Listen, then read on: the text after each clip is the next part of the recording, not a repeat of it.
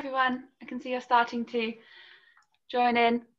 Welcome to today's session from the Violence Against Women and Girls Network. We are a network which is focused on research around violence against women and girls, and we're really here to encourage, facilitate and discuss very difficult questions. And so we've been doing weekly seminars every other month, and this is the second of the November presentations, and we've got some amazing speakers for you today, so I'm going to keep this very brief. There is, I know, a range of knowledge within this audience, and legal representation can be quite a difficult topic, and it can be quite a complex topic where we get bogged down in the nitty-gritty. So we have given an extended runtime today so that hopefully there will be time for lots of discussion and the ability to kind of ask questions if we're not quite clear on anything. So please do use the Q&A tab on your screen if you have any sort of questions about what we're saying, or if you want the panel to answer anything in particular in the second half of the session. You can also use, hopefully I can see that some of you are using the chat already to say hi and share any resources that you would like to share that you think might be relevant to us. You may also spot that we have listened to your feedback, and we have now started, we've got a system now where we're going to have live captioning that hopefully will help some of you to be able to participate even when it's a bit hard to keep listening. So it's not perfect, particularly with names. It can be a bit of an interesting guess sometimes at what the person is saying. So as you can see, interesting guess. So please just bear with us. It's the best we've got for now, and we will sort of look at it and see how it's working. But for now, hopefully this will be a good way forward. I would also just like to say, if you are going to use the chat, the default system is that it sends what you write just to the panelists. So please could you click and say to send to all panelists and all attendees, just because it means that then everybody can see the wonderful things you're saying. Before we start, I'll just give you a bit of an idea of how this session is going to look, and then we will introduce our fabulous panelists. So we're going to have sort of 5 to 10 minutes for each speaker to introduce themselves and say a little bit about legal representation for sexual offences. I've asked them in particular to think about what they think the benefits might be, and also where there might be some need to put some limits on legal representation. We've also got some panellists from all of the different jurisdictions in the UK. So we've got Scotland, Northern Ireland and England and Wales represented here. And so there are slightly different approaches, and we're going to make sure that you can hear about all of those different jurisdictions. So we'll look at the slight differences that there might be. Before we start as well, I would just like to really highlight that this is a free webinar. We are putting these sessions on for free every week at the moment. And if you have a little bit of money that you would normally use to spend to pay to go to events, then we would really, really like for you to consider donating it to one of our members, Aisha Gill's crowdfund session.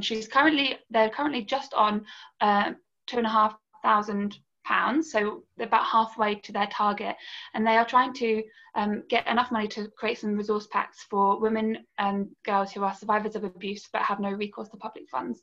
And that's after a really successful previous session that created almost £16,000 of funds. So it was amazing, and we'd really, really love it if you could continue to support that. I think we'll be putting the links to that in the chat, so please do have a look. So without any further ado, I will introduce to you the wonderful Sir John Gillen. Sir John has very kindly and very generously suggested we can call him John. But for now, I'm going to keep saying Sir John, I'm afraid. So Sir John has spent 29 years as a barrister and then 18 years as a senior judge in Northern Ireland. He is well known and well respected for his reviews of things like the civil justice courts in Northern Ireland. And then in 2018, he began a very wide-scale review of serious sexual offences in Northern Ireland, and really examined very comprehensively the international best practice and the national evidence on the different ways and the different possible solutions that there might be to supporting survivors better. So I will hand over to John to tell us a little bit more.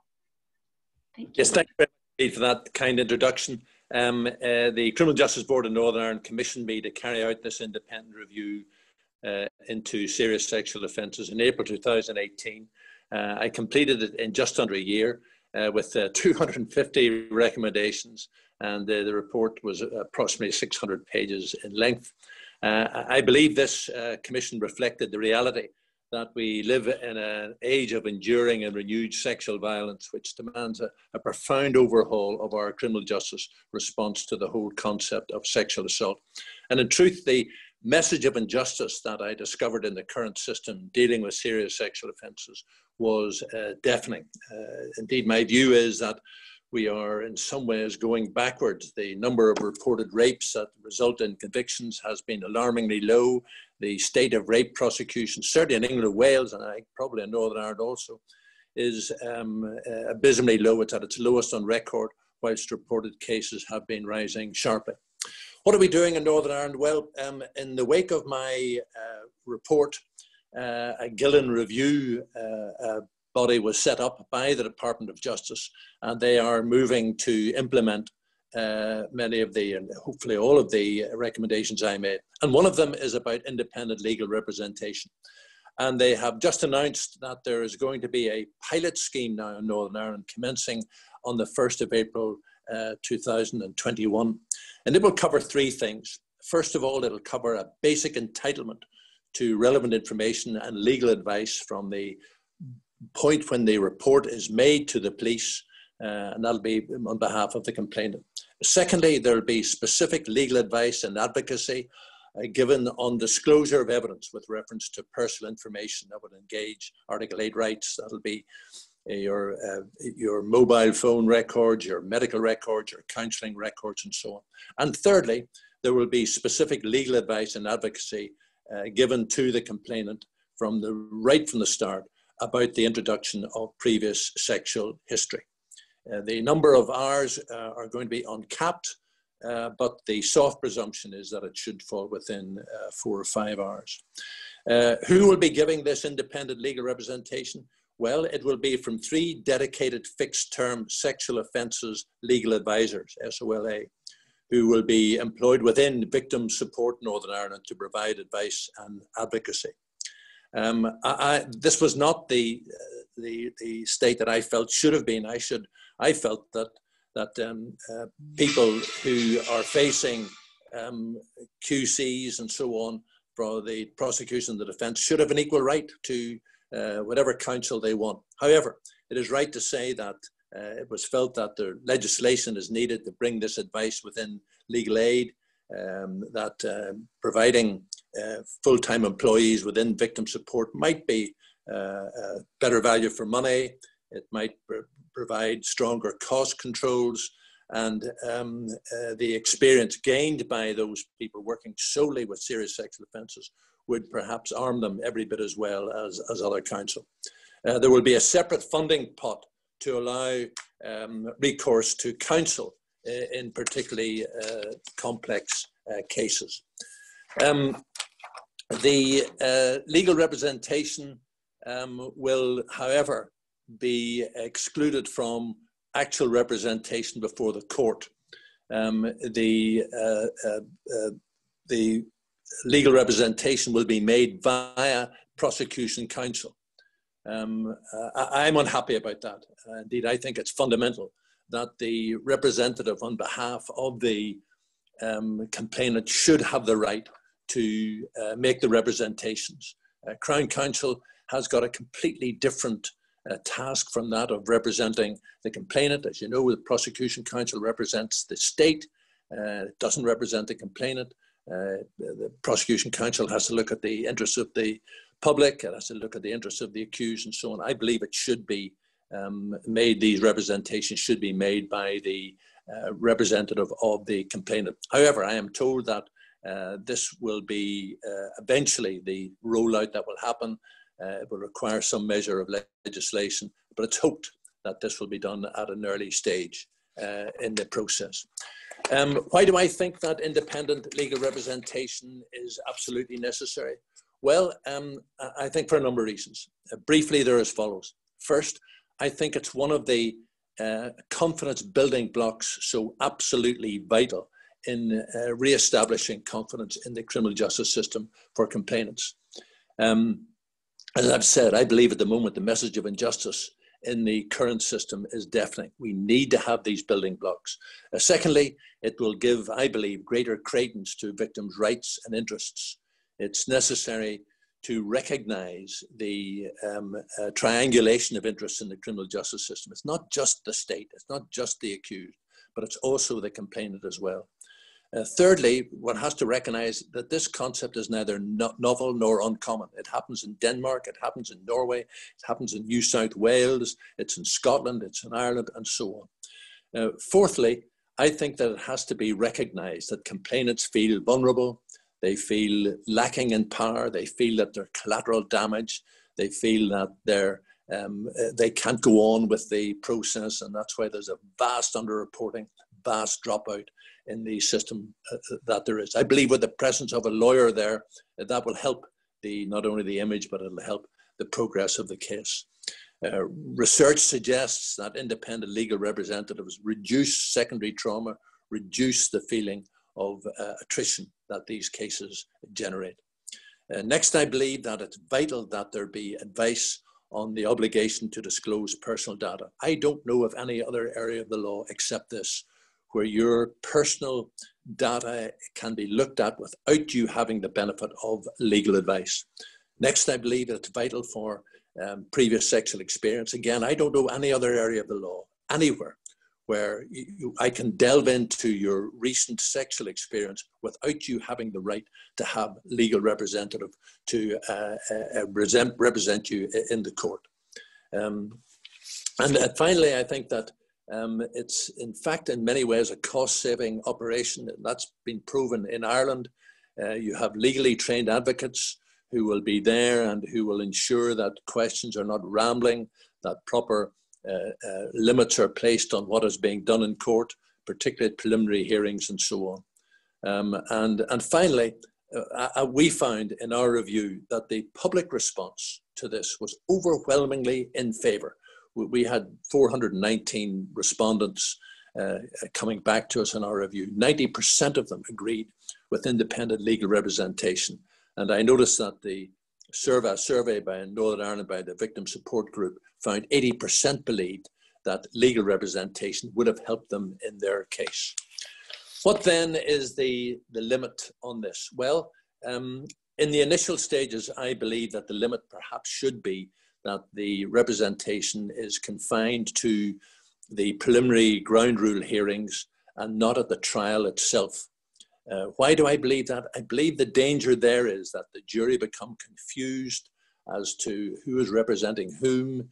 I think that there can be this dangerous overlap between what the prosecution are saying and what the complainant's counsel may be saying. And so I think that and also I think that could elongate trials enormously.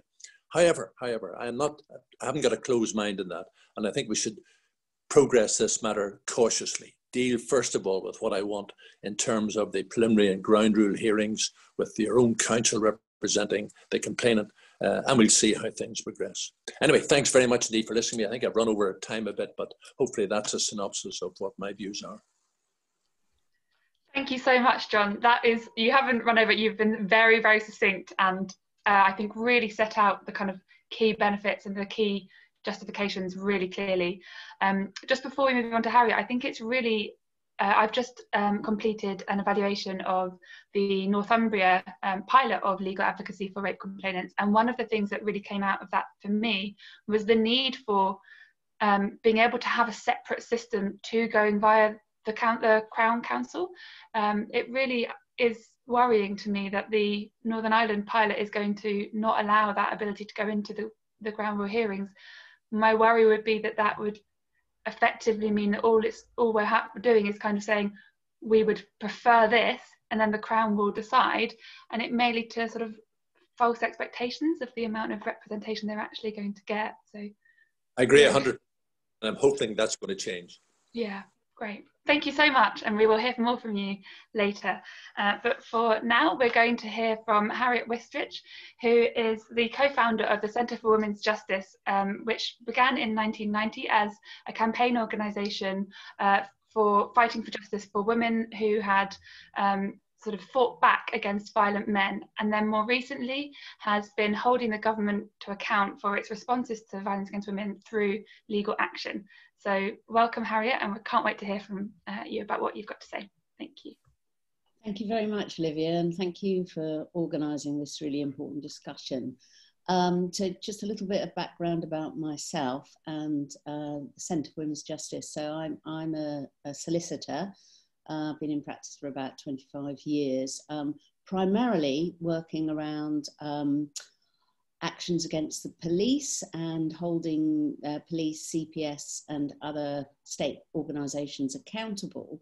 I've also, as you mentioned, I was a founder of Justice for Women, which was a campaigning group, and I did quite a lot of work over the years. I've done quite a bit of work mainly in the appeal court on behalf of women who've been convicted of murder for killing violent partners, abusive partners. The most recent case, many of you will know, was representing Sally Challen, and sometimes those cases spill over to retrials, and so I have a little bit of experience as a criminal defence advocate, but primarily the work and my work in this area is advocacy on behalf of victims of abuse, and in terms of those wanting to take their cases forward in the criminal justice system.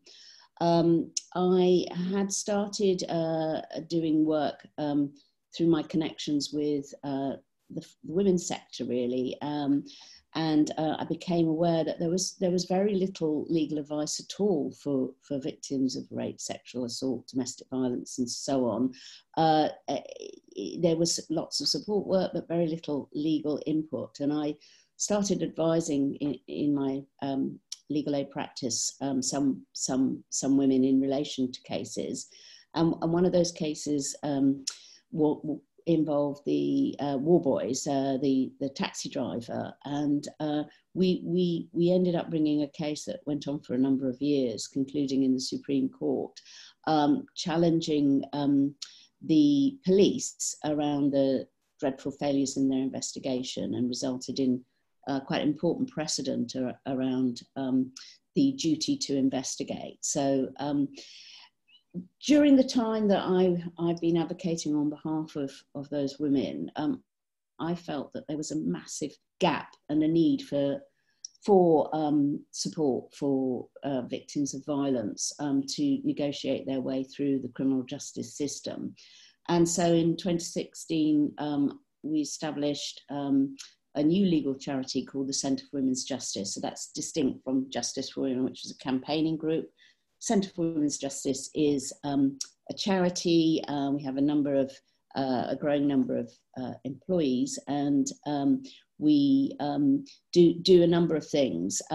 We provide training and support to the front line. So in particular, we train ISVAs and IDVAs, which we'll come back to in a minute, I'm sure, in terms of all the sorts of duties that the police and the Crown Prosecution Service have, and other criminal justice agencies have, and ways in which you can challenge them ultimately through the legal system if necessary. And we've also set up a lawyers reference panel. So we have a lot of lawyers who are predominantly specialists in legal advice around those sorts of failures and misconduct and judicial review, and so we're able to provide access to advice where it's needed, where legal action is needed. but also we have we do strategic litigation cases ourselves. So from the sorts of cases that we're seeing on the ground, they feed into our assessment of where there may be a strategic litigation challenge to bring. And one of the big cases that we've been working on for a number of years, representing the End Violence Against Women Coalition, is a challenge to the Director of Public Prosecutions in respect of what we say has been a change in policy or approach to decisions around the prosecution of rape, which has led to a drastic collapse in the volume of rape cases prosecuted in the last 3 years. So we've seen really a collapse from about an average of 3,500 to 4,000 cases prosecuted in England and Wales per year, down to under 2,000. So at least a 50% collapse. And the figures are certainly less than 3%. Some figures put it less than 1.5% of cases reported to the police are resulting in a prosecution or a conviction. And so that obviously is the context that we're working with. And of course, we know many women don't report rape, but of those that report, we have this sort of 97, 98% of cases not resulting in prosecution. And another piece of strategic litigation that we brought was in relation to digital disclosure. And the police and the Crown Prosecution Service had rolled out a new digital extraction form, which we said was unlawful, not in compliance with privacy rights and with data protection rights. And in fact, at the time that we threatened judicial review, the Information Commissioner did a study, and in fact they have had to withdraw the proposed form they were using and come up with something that was much more proportionate, which we hope will reduce the sorts of extensive requests for digital data that were being asked of rape and sexual violence victims. So that's a couple of examples of the sorts of strategic litigation cases we're bringing. And in terms of the sorts of issues that we're asked to advise on, I mean, we've had this huge growing number of what we call second tier advice requests. Initially we did try to respond to people coming in through the door, but that just kind of exploded. There is so much need for advice from women. We don't just deal with rape and sexual assault, but in fact, the vast majority of the sorts of inquiries we get are around rape and sexual assault. We deal with all sorts of cases around violence against women. So we deal with domestic violence, stalking, and other issues as well. But in fact, the majority of cases are around rape and sexual assault. And the particular issues that we've ended up assisting with, either ourselves, but usually through referral on our panel, is the Victim Right of Review scheme. That's the biggest majority of cases, and that is I don't know if it applies across Northern Ireland and Scotland, but in England and Wales, Victim Right of Review was introduced by the Crown Prosecution Service following a case in around 2013. And that applies, so you can challenge a decision not to prosecute. And the police introduced a similar scheme. So a decision not to refer a case to the Crown Prosecution Service can also be challenged. And sometimes those challenges are successful and result in a reconsideration. Where they don't, we have sometimes assisted in judicial review, or some of the lawyers on our panel have assisted in judicial review of those decisions. I'm conscious that I don't want to take up too much time, I just on questions about legal advocacy, as I mentioned earlier, We have ISVAs, Independent Sexual Violence Advisors, or sometimes they're called advocates, which is quite interesting, the difference in term. The role of the ISVA is limited, and I would say far too limited in terms of what they can do. They do perform a very, very useful role in terms of assisting victims through the criminal justice process, but they are not allowed to discuss the details of the case with the victim. You know, throughout the whole criminal justice process, victims are hugely inhibited by not being able to discuss the case with anyone, for fear that those discussions will become subject to disclosure. You know, we've seen many victims have been advised or have feared going to counselling or therapy until the end of their case, because of the issues around disclosure around that. There was recently a consultation we contributed to on pre-trial therapy. So those are just some of the issues. I won't take up any more time at the moment, but I'm really happy to join in the conversation after that. Thank you, Harriet. That's brilliant. And I think I can just say a collective thank you to you from everybody who's watching, because I really do believe that the strategic litigation that the Centre for Women's Justice has done has been, it's sort of achieved almost like 10 years of culture change within one action, because it's sort of using rather than trying to get training and change perspectives, actually you're using the same perspectives that people already have, but you're just highlighting how actually if you really want to uphold the law, this is what you do. So yeah, thank you so much.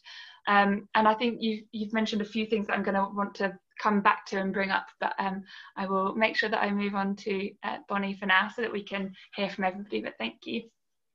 So our next speaker is Bonnie Turner, who is a rape justice activist whose story made the front page news, and I'm sure you'll have heard about her. She is a really eloquent speaker and has recently had a documentary on Sky News, as well as speaking at various other places. Her MP was Jeremy Corbyn, and he tweeted a video for her in the 2019 election.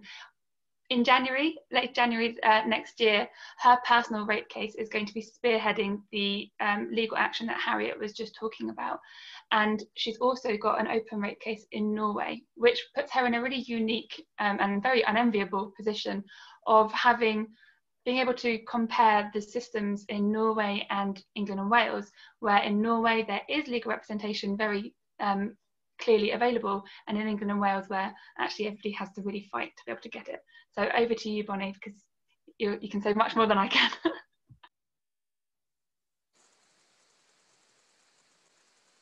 Oh, I think you're on mute. Hang on, let me see if I can unmute you. Yes, thank you. Sorry.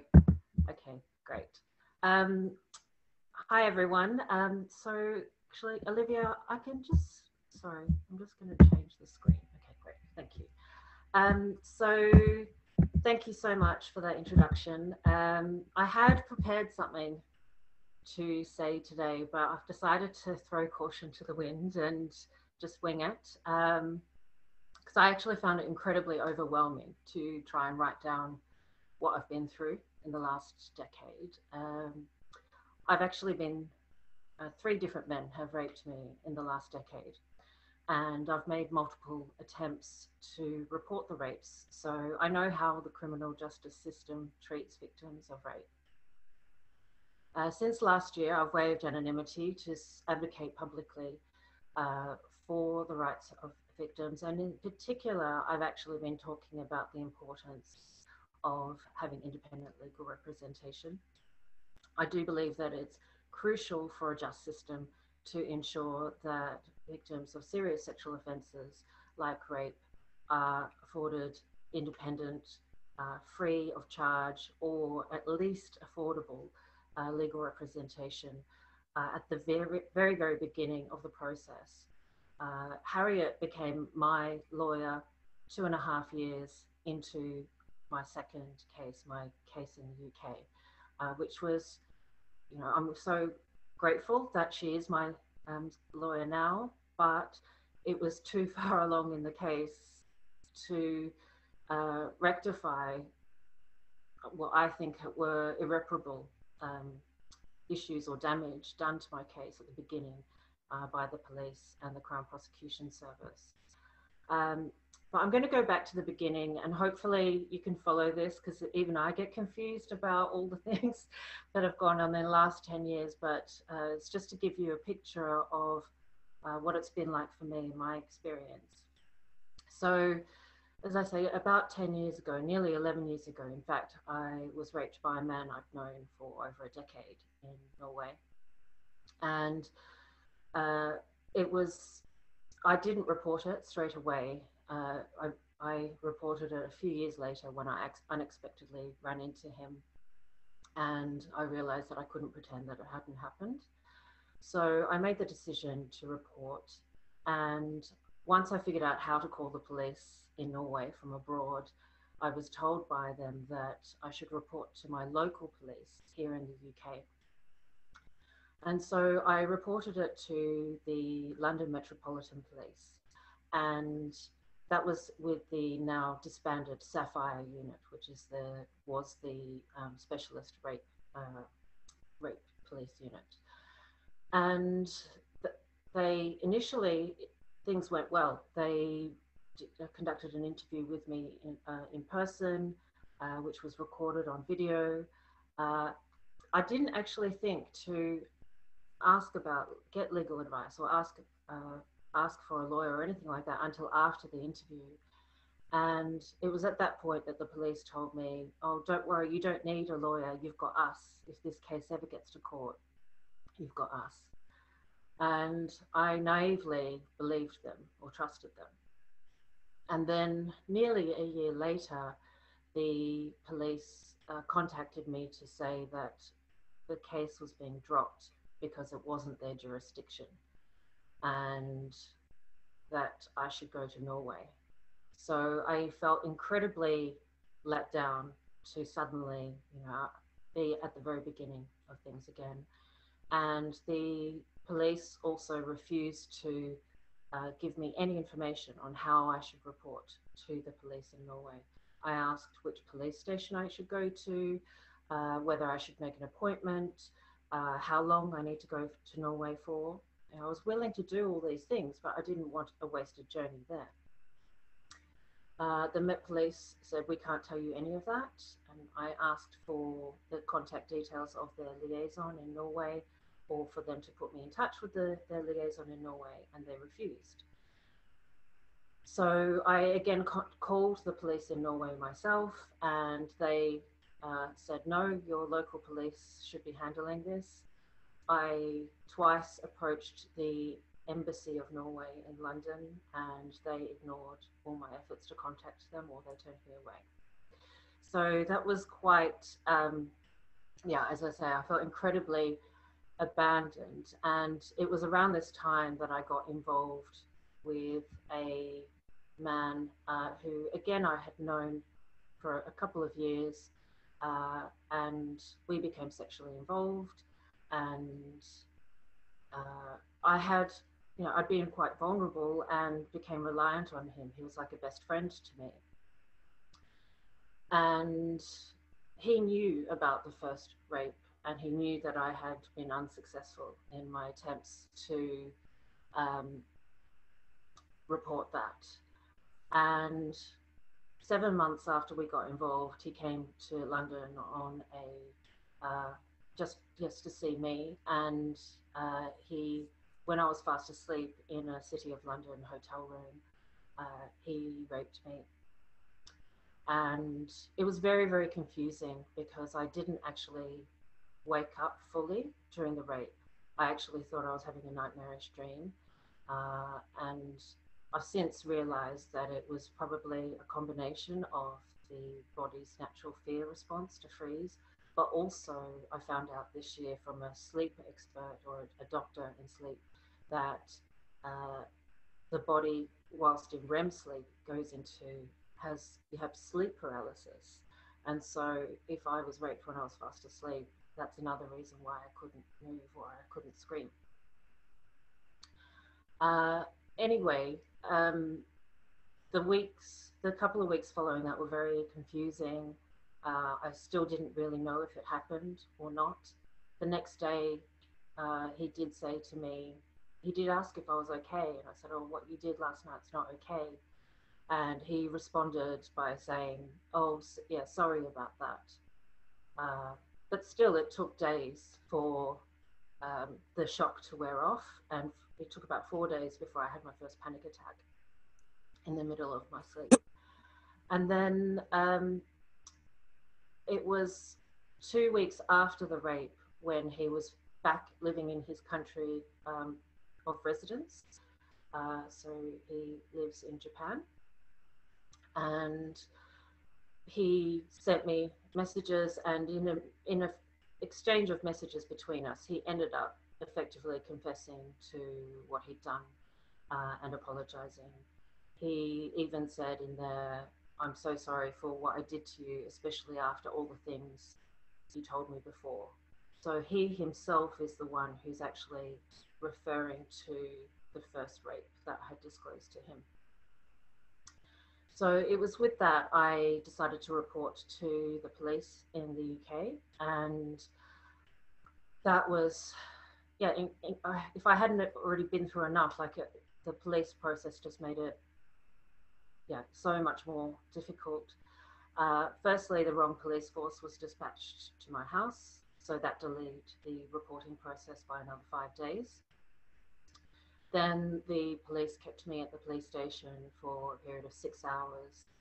The actual interview went for 5 hours. So I had no break in those 6 hours, no food, just one hot drink was offered to me in those 6 hours.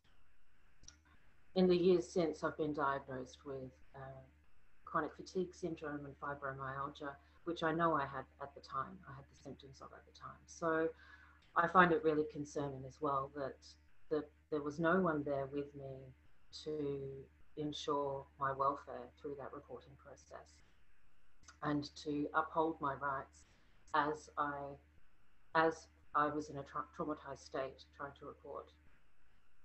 The police officer, she also said to me, I'm not meant to tell you this, but I recommend that you don't do a video interview and that you do a written statement. And I trusted her, and I regret that to this day, because she took 5 hours to simultaneously kind of interview me and type. But she wasn't a good typer and she wasn't a good interviewer, and she was trying to do both things at the same time. She frequently asked me to slow down, to stop, to spell words, to define words that she didn't understand. So it was an incredibly ineffective approach, really. And at the end of those 5 hours, she said, you could stay here in the interview suite, or actually, no, come upstairs with me to the superintendent's office where the printer is, so that you can check it. And sorry, I forgot to say before that another reason that she recommended a written statement was that I would have the opportunity to review it before and amend it before it was finalized. So I went upstairs with her, and on the wall of the open plan police office was a celebrity mask of Jamie Dornan, the actor who plays a serial rapist and murderer in The Fall, and he also plays a sexual abuser in 50 Shades of Grey. And then inside the superintendent's office, where I was sat to read my statement, was a fake Twinings teabag box on the wall, flattened on the wall, and it said Twinings 50 Shades of Earl Grey. So these were the conditions under which I was expected to review my statement. And as I checked through it, there were all sorts of errors and issues with it around some factual areas, but mainly around nuance. but also in hindsight, I realized I was kind of just rambling, and not necessarily, I guess in order to process things myself, I was talking about things that weren't necessarily directly relevant to what happened on the day of the rape, which could potentially be used against me. So I really wish I'd had a lawyer with me to help keep the interview on track in a more boundaried way. And then there were many other issues, and also, yeah, the police officer didn't allow me to make the changes that were needed. So to this day, that statement is the official statement, and I've not had a copy of it, I've not seen it since, but 2 years after the Crown Prosecution Service made the decision to not prosecute the man who raped me, even though he was never interviewed by British police. He was interviewed by the police in Japan, but they refused to do any sort of video or audio recording. And keep in mind that this person's also not a national of Japan, and his Japanese is not good enough to be interviewed in Japanese. So my concern is that the interview questions would have been translated from English to Japanese to his language and back again. So I worry that a lot's been lost in translation, linguistically, but also culturally in terms of misunderstandings around rape culture, rape myths, those sorts of things. There were many other issues with this police officer. I don't have time to go into it now, but I ended up making a verbal, informal complaint about her to a victim support person that I was getting some support from, just emotional support from. And that police officer was kicked off my case. But as I say, I think that irreparable damage has been done to my case because of that police officer. I don't understand how they can say it was his word against mine when, as I say, he confessed in writing to me. I'm mindful of time, so I'm going to go over to the Norwegian side, and hopefully I'll have time to bring up some other stuff later. But I think Harriet mentioned it before around access to independent sexual violence advisors and legal aid. But to keep it brief, I'll just say that I didn't have any access to independent sexual violence advisors until after my case was dropped. So that's 2 years down the track. All attempts I made to get telephone legal support from services like Rights of Women, they would typically open, I think, 2 hours once a week.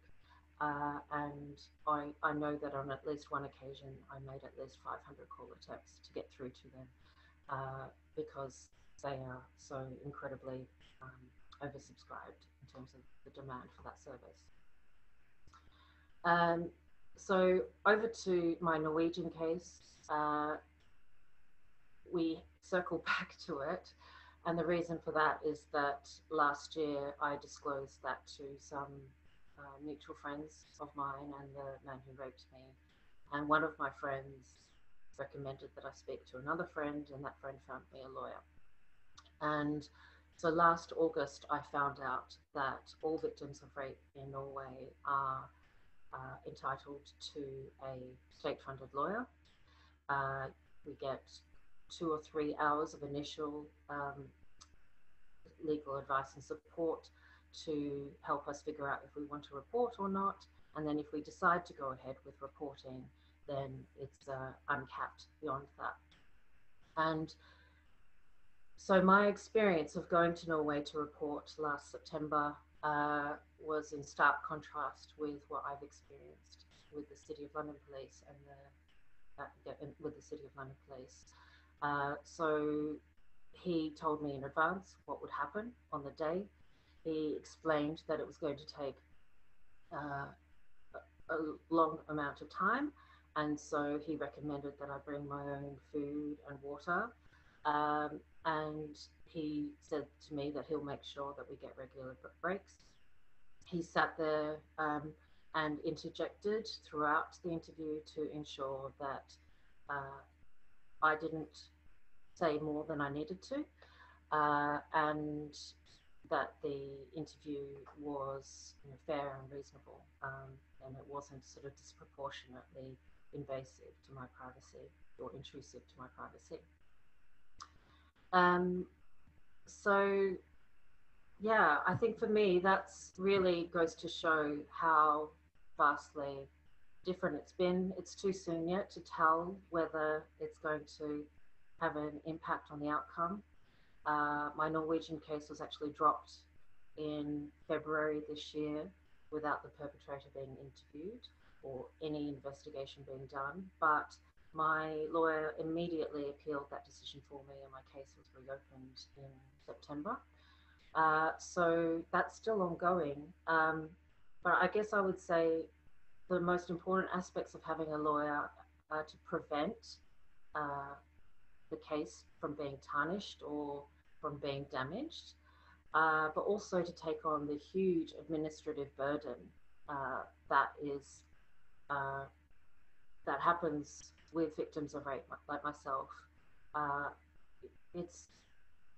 I never made a formal complaint to the City of London Police for how my case was handled because I just didn't have the resources within me to go through even more paperwork and admin when I was just struggling to survive. So yeah, I think I'll just finish there. I'm sure I've missed a lot of things, but as I said, I think that's enough time for me. Thank you. Bonnie, I could just spend the rest of the day reflecting on what you've said. I think it's so important that we hear what you've been through and what the reality is that we're talking about. I think when we start talking about things like legal representation for rape complainants, it's really easy to get bogged down in the kind of really nitty-gritty of the law. And actually, you have just perfectly explained why this is a conversation we have to have, that change has to happen. The status quo is not an option, and I'm really grateful that you've shared that with us, and that I'm so sorry to have basically forced you to put 5 years of your life kind of thing, like, you know, just summarize it into 10 minutes, please. That's not happening. But I'm really, really grateful. So thank you. Thank you. If I'll just mention one more thing, which I do think is important, is after I'd gone through the Victims' Right to Review scheme with the Crown Prosecution Service, I was then advised that I needed to get a lawyer, and because I'm in receipt of disability and housing benefits of Social Security, I couldn't afford to pay for a lawyer, so I had to get legal aid. But because of government cuts to legal aid, most law firms are not taking on legal aid cases, and I contacted over 40 law firms, and I was turned away by every single one except for the Centre for Women's Justice. Yeah.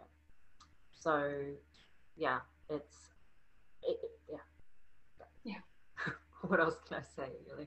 Yeah, absolutely. And it just shows you, doesn't it, that we, like, if the government are serious about saying that they take us seriously, then they're going to need to put their finances where their mouth is.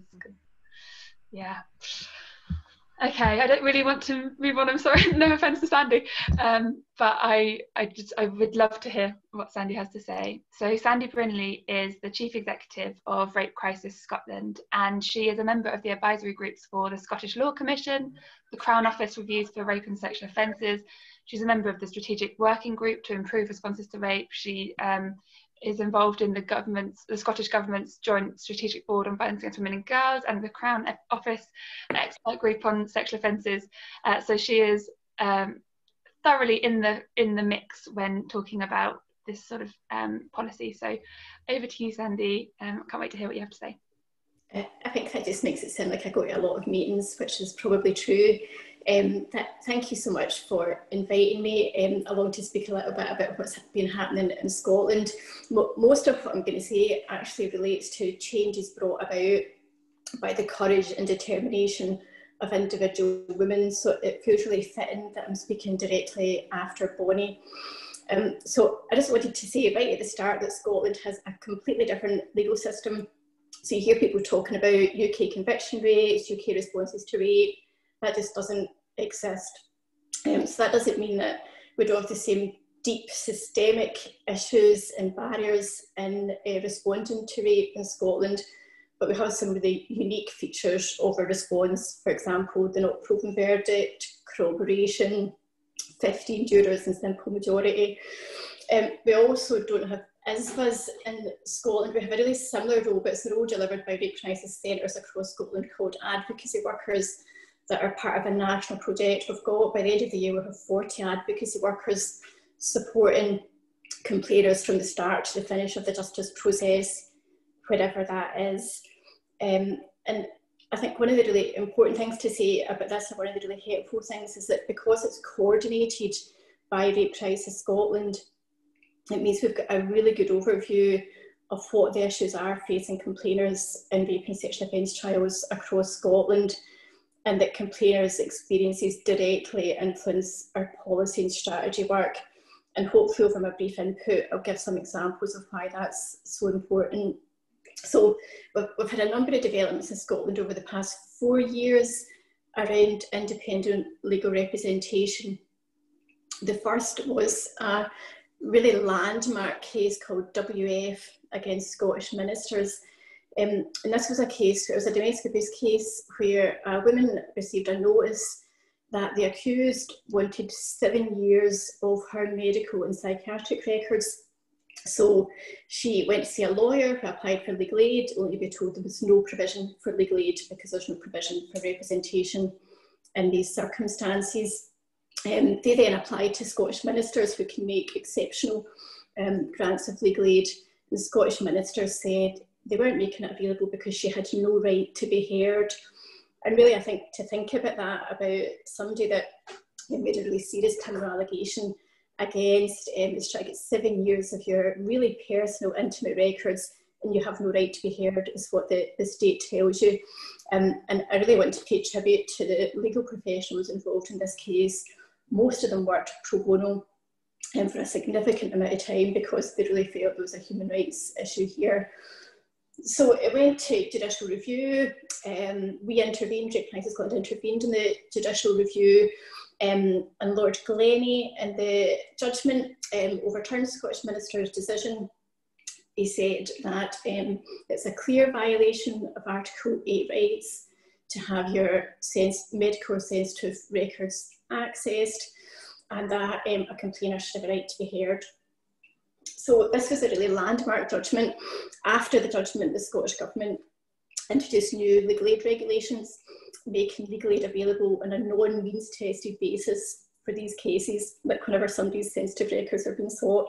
And I think the non-means tested is really, really important.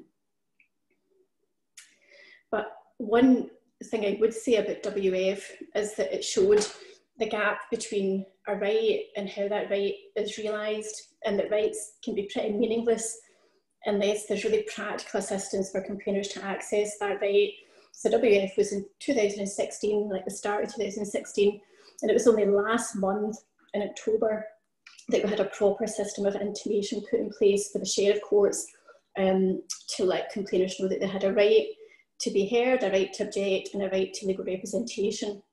So it's a very positive case, but I would say there's been significant issues with implementation. So that takes me on to the next case that was quite significant in Scotland, which was last year. It was an opinion by Lord Tyre, and it related to mobile phones. And what Lord Tyre found was that a complainer should have a right to be heard in opposing defence attempts to get her mobile phone. But again, in this case, I think you could see the disjuncture between a right and what actually happened in the ground. So this is a case we weren't involved in through our advocacy project, where I think the outcome would have been really quite different, because what happened, as I understand it, was she was just basically, the woman in the case was just left to find a lawyer herself. I think that's totally useless, given this is like, it's a new area of law for the legal profession in Scotland. It's really quite specialised. She just found a lawyer who said there's nothing you can do. Whereas if we had been in contact with her, we would have put in contact with a specialist legal team who would have made an application to Scottish ministers, and if they refused legal aid, we would have judicially reviewed it and further developed the law.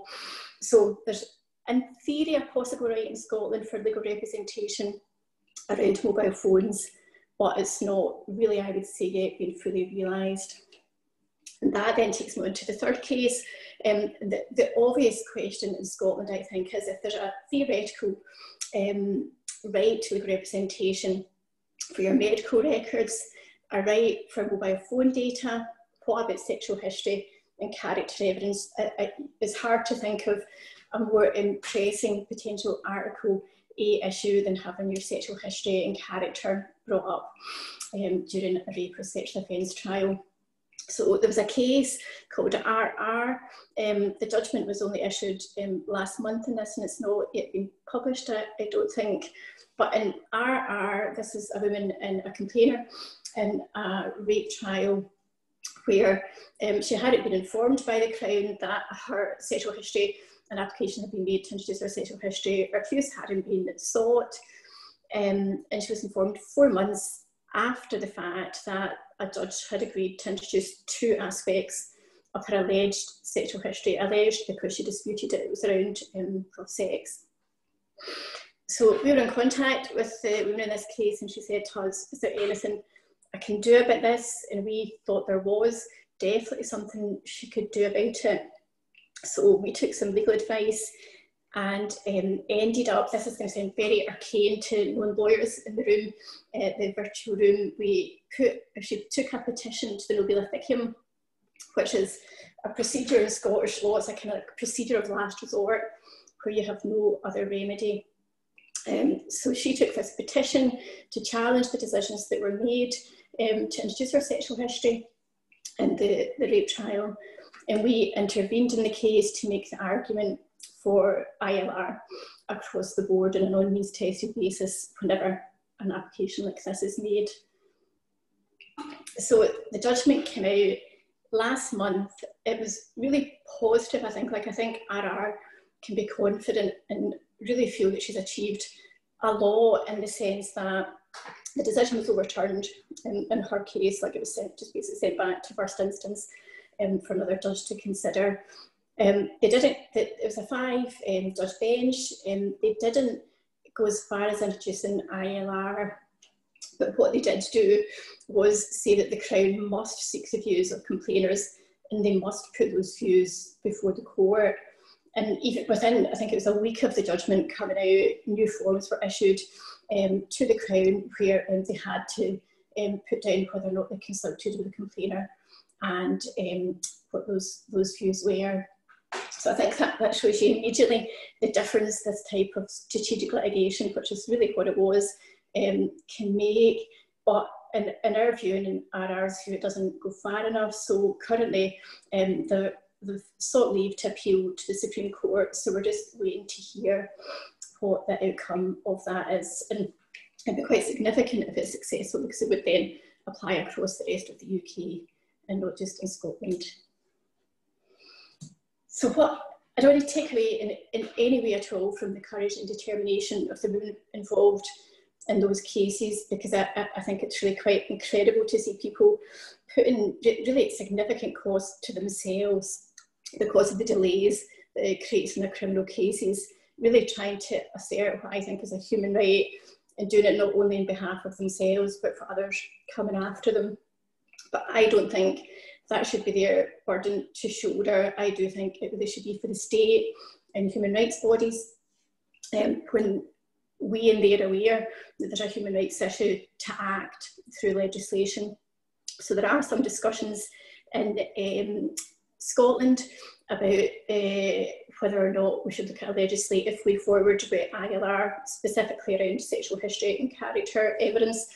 2 lawyers, Amy Keane and Tony Convery, did a report into how this might work in Scotland within an adversarial system, looking very much at what happens in Ireland where they have this right. So discussions are ongoing with the Scottish Government, and I am relatively optimistic that we might see some progress legislatively while we wait and see what happens with the Supreme Court. So I'm aware of time. I just want to quickly say why I think ILR makes a difference and why we need it, in the very least, for disputed areas of privacy, such as sexual history, medical records, mobile phone data, social media. And that is because complainants simply cannot rely on the Crown to protect their interests. And I don't say this in any way to criticise individual prosecutors who work extremely hard, but fundamentally it is my view the Crown are incapable of fully representing a complainant's interests just because they're not directly representing the complainer. And what we know is that the criminal justice process for sexual offences is characterised by trauma, a feeling of disempowerment, a complete lack of agency, often mirroring, as complainers tell us, the experience of sexual crime itself. And I think if we can do anything that introduces more of a sense of agency and less alienation for complainers, then the onus on us is on us to do that. And I just want to refer briefly to, we've had 2 civil rape cases now in Scotland, one following on from a failed, I think like a no prosecution, and the other from a prosecution with a not proven verdict. These are civil damages cases. Both have been successful. And in the most recent one, Miss M, who is the woman in the case, has spoken really eloquently about why the civil case was such a more positive experience for her than the criminal case. And not only because of the outcome, but because she felt, because she was a party rather than a witness, she felt she had agency, she had her own legal representation, and that is what made the difference to her. And I think there's a lot we can draw from that. And finally, just to finish up, I think ILR is something that needs to happen. I think it will improve people's experience, but fundamentally, it is only going to improve somebody's experience within a system that is overwhelmingly traumatising, and I would say at times hostile to attempts to really get justice. And I think we need to engage with the reason that defence lawyers use this type of evidence.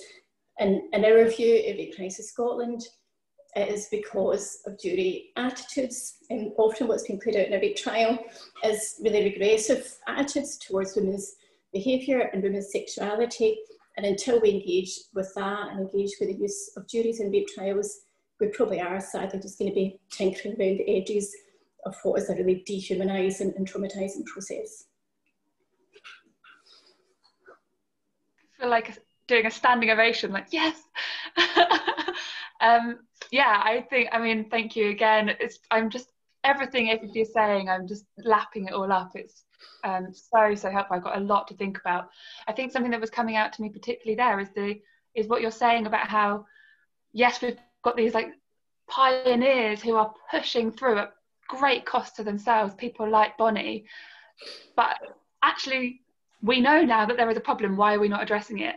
And at the same time, we're trying so hard to push through on something that actually is also fundamentally broken, and we also at the same time as sort of tinkering around the edges with things like legal representation, we do need to look at actually how can we have sustainable funding for specialist services, because that is ultimately what makes most difference to survivors, is being able to access, like BONNY was saying, she took 500 attempts to get through to rights of women. Actually, we need services that are properly funded so that people can get support and get justice. So yeah, everything you're saying, I'm like, yes. So we're now going to hear from our final speaker. Last but definitely not the least, we're going to speak to Dr. YASSIN BRUNGER, who is a lecturer in human rights at Queen's University Belfast, as well as the co-director of the Gender, Justice and Society Network. So she is a brilliant and wonderful person, as well as an incredible academic. And her work has been used to inform loads of international organisations around the world. Her main focuses are looking at what do we actually mean by justice, particularly around sexual violence within conflict and post-conflict societies. So hopefully YASSIN will be able to sort of really put some context here in terms of a properly international perspective. So I will stop talking and let YASSIN say her bit. Thank you. Thank you so much, Olivia, and thank you for this opportunity to be part of this conversation. I'm just going to stick on my little timer here, otherwise I will talk over 7 minutes, just to remind me. I really want to make 2 interventions, which I think will sit well with everything we've heard from my co-panelists.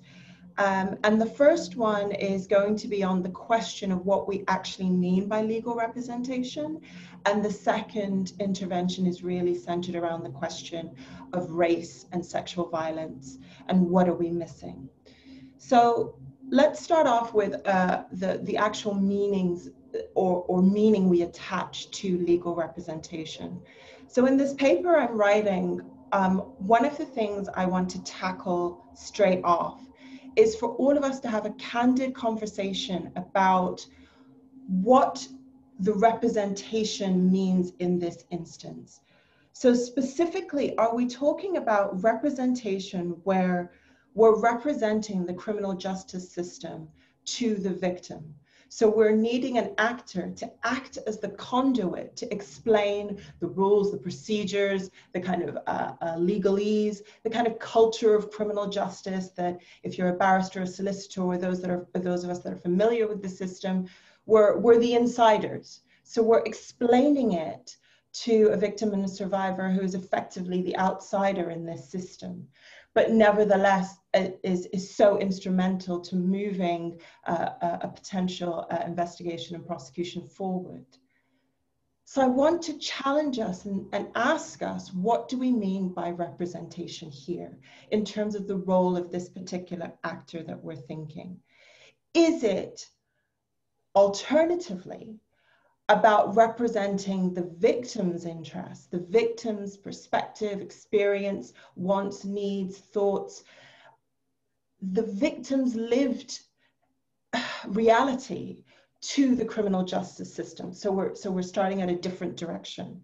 We're starting by locating ourselves centrally to the victim and survivor that we're talking about, and then being an actor that amplifies that to a justice system that has yet proven itself to be, well, I'll just say it, unwilling to really understand the impact, consequence, and devastating harm that sexual violence has on survivors, and the amount of courage and bravery it takes to report and even engage with the system. I would love for us to talk about this. I would love to hear my co-panelists' perspectives, but in the paper I'm writing, I explore that, and I explore how we should perhaps think about representation as being multidimensional. So maybe it isn't about either of those things. Maybe I'm reducing it to a binary that it doesn't have to be either or, it can be all of those or something else. Internationally, when I work with organizations that particularly focus on sexual and gender-based violence, and particularly for me in the African context, so be it in the Gambia or in Uganda or Kenya or South Africa, what is compelling for me as a lawyer is the humility to which law can take a step back and see how victims and survivors mobilize themselves in trying to seek support, healing, and justice. And by that I mean, in instances where we know the criminal justice system is a difficult path, that doesn't mean that victims necessarily are always silenced or sit back and have to sit with that pain and suffering.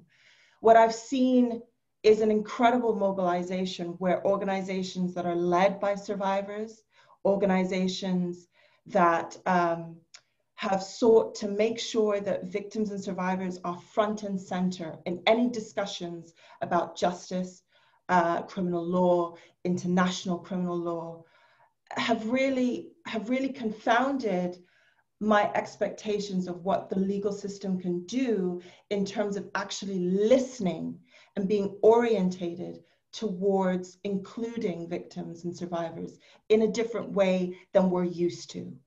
It forces us to think about departing from the architecture of the adversarial system here in the UK jurisdiction that I'm referring to and certainly familiar with, a departure from that and thinking, what else could we imagine?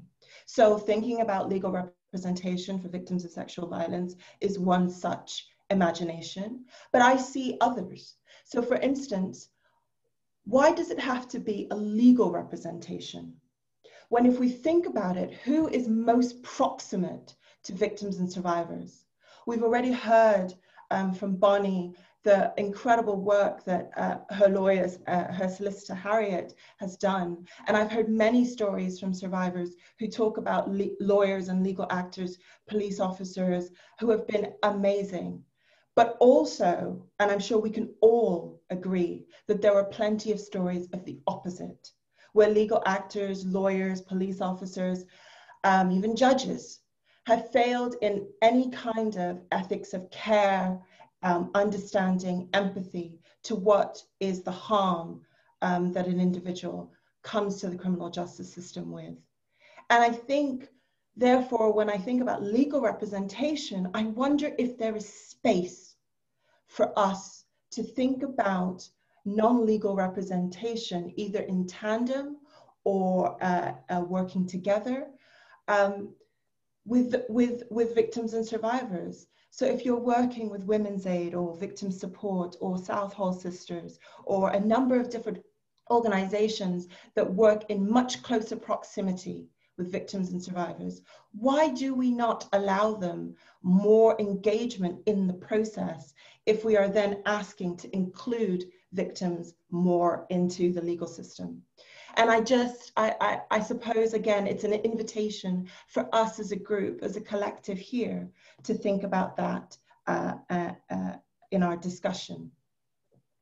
Or is it that we find that retreating to the framework of the law offers us the quintessential things that we're looking for within the legal system? It protects the rights of the defendant. It fits within the framework of the adversarial system. We can set around rules of procedure, of evidence, and we can determine at what stage victims' representatives are being involved.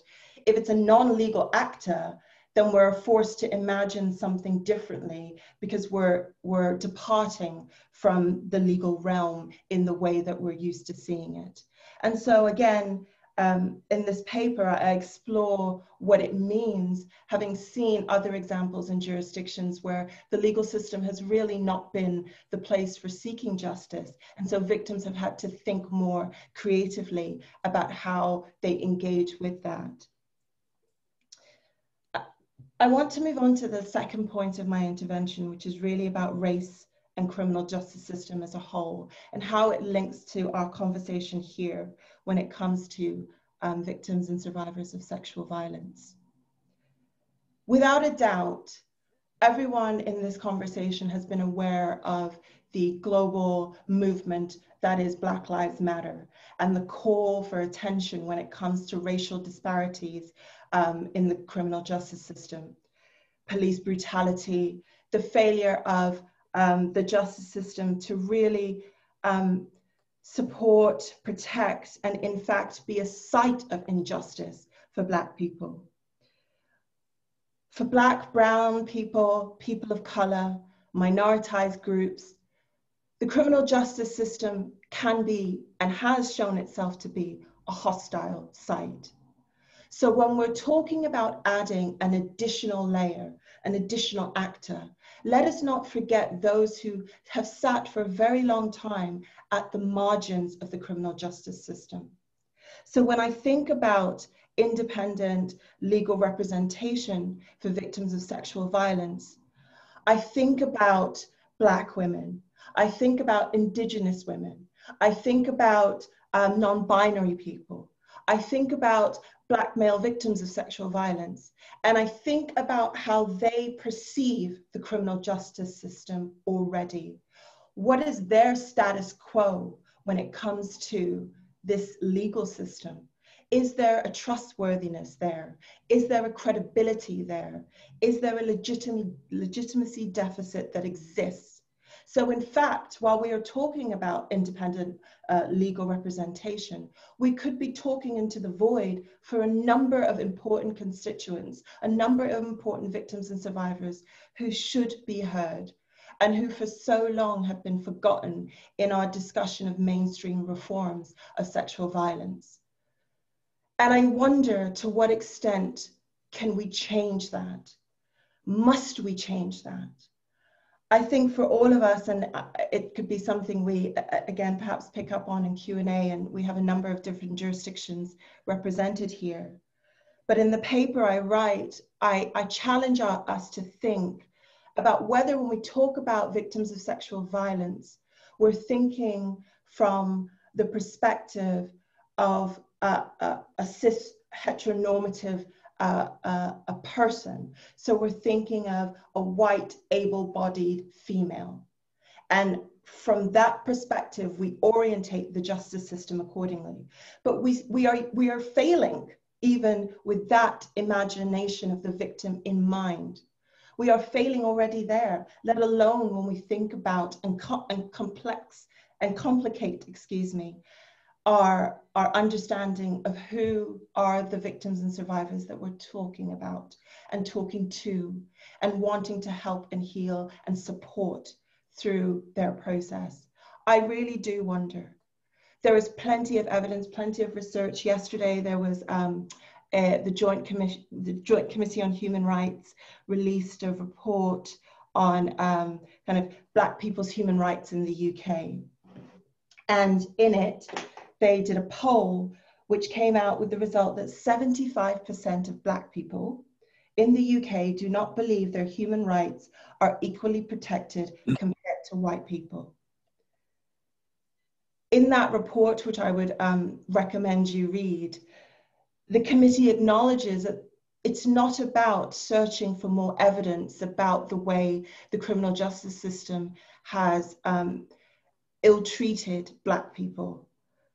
The committee says there's been plenty of reports, but the problem has always been in implementation, in taking recommendations forward. So when it comes to sexual violence, my call to action for all of us is to not forget those people, Black people, brown people, Indigenous people, people of color, who have sat on the peripheries and waited for so long to when the criminal justice system may pay attention to them. And then kind of adding to that and finishing off is I call for us to really take seriously how we engage with those communities, those identities. How can we take an intersectional understanding of sexual violence that is applicable to every aspect of it, including independent legal representations?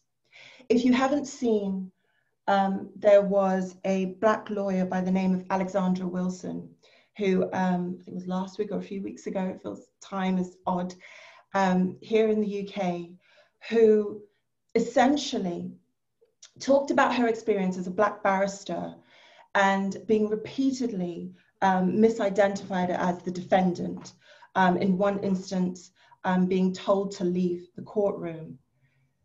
I wonder, to what extent do we not see how race plays a factor even within the legal profession as well as the legal system itself? And therefore, if we don't pay attention to these complexities, then how, when we're talking about legal representation for victims of sexual violence, who are we leaving behind? Who are we erasing? And who are we rendering invisible, and therefore perpetuating further harm of the system rather than changing it at its very roots? I finish off with a quote from Saadia Hartman, who's one of my kind of favorite authors and academics and thinkers, because she calls for us to think beyond the given. And even our discussion of legal representation for sexual violence survivors and victims is a call, is a manifestation of thinking beyond the given. But I wanted my intervention to push our conversation a little bit more widely. Olivia, I'll leave it there. Oh, Thank you, Yassin. I cannot think of a more perfect call to action than that. I mean, wow, thank you. And it also, you've done my job for me, because you've also sort of highlighted, advertised for us. And in 2 weeks' time, we will be having a session on whether or not the problems with racism in the justice system mean that we need to abolish criminal justice or criminal legal responses to sexual violence. So I would really encourage anyone who is interested in that call to action to attend in 2 weeks' time, to see that kind of difficult discussion about, okay, so what does this mean? Like, what is justice, and what does this legal system require of us? Do we need to abolish it before we can do anything else?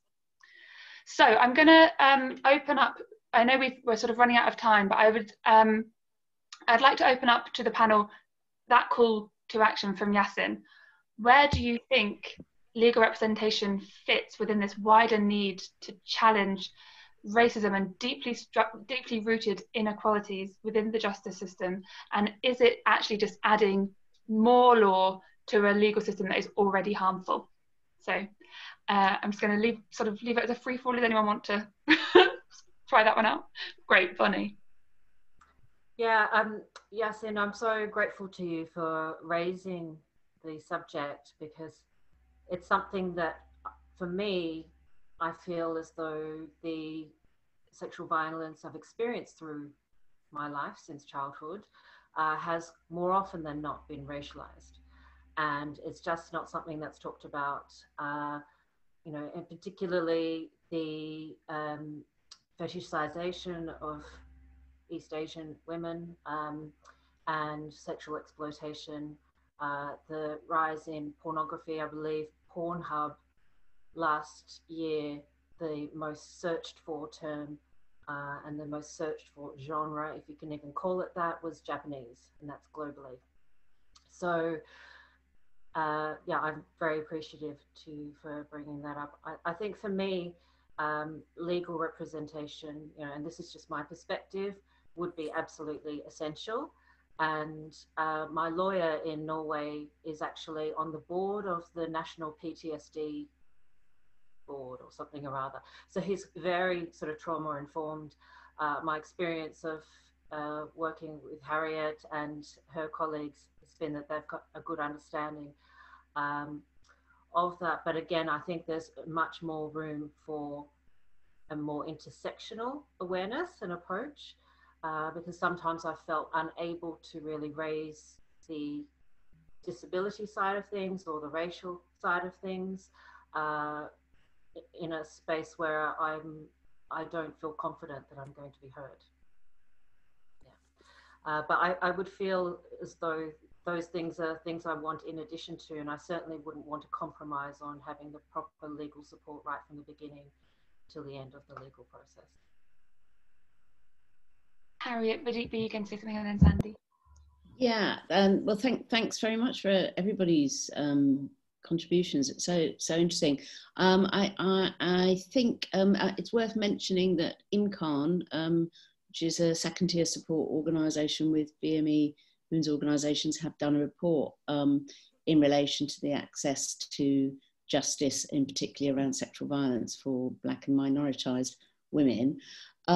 We are also, I mean, I think, you know, those intersectional questions are very important, and disability is a huge issue, particularly those with mental illness and learning difficulties are the people who I mean, we have a massive crisis for all women, and we do get a lot of, you know, white middle class, you know, kind of professional women who come to us who are astounded at their experiences of the criminal justice system, and yet, of course, those that are more socially and economically disadvantaged, it's even worse. I did also just want to pick up on your other point, Yassin, briefly, which is about lawyers. And speaking as a lawyer, I absolutely agree that you know, if we're looking at taking forward independent legal representation, those lawyers have to be, you know, have the insight and understanding, and there are huge limitations there, and huge limitations across the criminal justice system, and that's part of the problem. It's the same with police and with prosecutors as well. Occasionally we have people who have great insight, but there are huge limitations. I always remember worked with a woman called Alice Vax, who's a specialist sexual crimes prosecutor in the United States, wrote a book called Sex Crimes back in the 90s. And she talked about, in the United States, they have prosecutors who are involved in case building, working with the complainant through the process. So they understand, without coaching, so the kind of strict carefulness, but around the approach to, you know, just understanding who the person is they're working with. I mean, we have this mad system, which is only very slightly improved here, where prosecutors don't even, you know, didn't used to even meet, you know, the victim never met them until they were in court. And, you know, they would sit through a court sometimes and not know who was the, you know, who was the prosecutor and who was the defense. You know, so that lack of contact is a problem. But again, you're going to be limited by the quality of the lawyer. So I think partnership working between lawyers and those who are really specialised in and able to support victims, survivors, complainants is really, really important.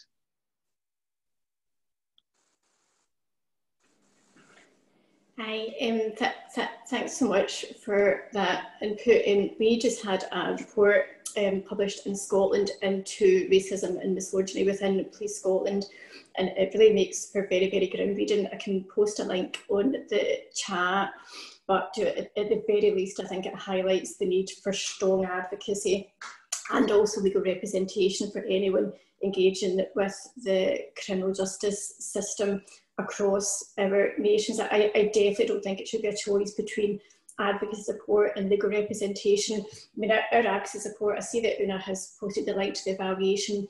It's evaluated so strongly. People say this changed my life. I could not have navigated the justice system without it. But as I think Harriet mentioned, there's a real limit to what we can do. We can't legally represent somebody at the time where they most need it because their rights are under threat. So I definitely don't think we should think that we need to choose between the two because they are so complementary. I also think, I don't know how it is in the rest of the UK, but in Scotland, rape crisis services still are seen as pretty white organisations, and I think the onus is on us to make sure we are fully equipping ourselves and that we're really centering the voices of women of colour or people of colour and their experience of the justice system. And the final thing I would say, so there's so much here to discuss, is just in Harriet's point about communication between prosecutors and the complainer. This was the same position in Scotland a few years ago, where complainants would turn up to give the most difficult evidence and they wouldn't even know who the prosecutor was. It's crazy. You can never get best evidence in these circumstances. We now have a policy in Scotland where the complainer should meet the prosecutor pre-trial, but that's been really challenged by COVID. But the best feedback we have had from complainers is where the prosecutor, who's called the AD in Scotland, has met the complainer, like say 3 or 4 times. That I think is the best way, at the very least, to get best evidence for somebody to feel more confident within a process that is really frightening. Can I just add that in the report that I did, the longest chapter of the 18 chapters dealt with marginalised communities, because there is absolutely no doubt that the BAME community, the elderly, those with a disability, those in the travelling communities, the LGBTQ plus communities, etc. On them is visited the greatest injustice of all. The fewest reports of these crimes come through from these groups. The largest dropout is from these groups. And I have strongly recommended that we start with a huge research project by the Department of Justice in Northern Ireland into these groups, and that we desperately need steps to bring them within the ambit of the justice system. And if I might say, lastly, it's one of the reasons why I think that in Northern Ireland we've appointed 3 representatives within victim support to be the legal representatives. And I don't think that's sufficiently diverse. I think you need the width of the legal system, the lawyers within that legal system, if we're going to have a truly diverse system which will embrace people who are quite candidly refusing, with good reason in my view, to come within the justice system because it simply at the moment is not affording justice to them. Thank you. And I think just sort of reflecting on what everybody is saying, I think it really shows the need actually that when we're talking about legal representatives, that we think about who those representatives are and who they're speaking for, and it needs to be by and for. It's that common thing of we need to make sure that we are not just repeating the same old white services for white survivors, because we know that minoritized groups know that it's not really for them, because they can see that it's mostly white middle class women who are doing things. And I also think it feels like what Bonnie was saying about needing to have specialised training. So in Norway, Bonnie's lawyer is trauma informed, but also we need a racism informed and an ableism informed sort of set of representation. So we need to make sure that there is specialist representation that is trained in the inequalities of the justice system. And also it really raises some questions about what the remit of this representation should be. If there are some quite clear racial stereotypes or ableist stereotypes going on in court or in the case preparation, should there be an ability to challenge that or to raise awareness of that, even if it doesn't comply with one of the very strict privacy rules? And that is a big question that I am not going to allow you to answer because our time is up. So I'm so sorry. But I just want to say thank you again for everything that you have all said. There is so much to think about, and I really hope that we can continue these conversations. An hour and a half was never going to be enough, but we try to have these kind of brief introductions in our webinars. So thank you again, and I really hope that we can continue these discussions going forward. So thank you. Is there anything that anybody has a burning desire to say before I leave? No pressure. Brilliant, then thank you. And I just, will say thank you once again. For those of you who are still here, please do complete the feedback form that Tommy has put the link for. And yes, thank you again.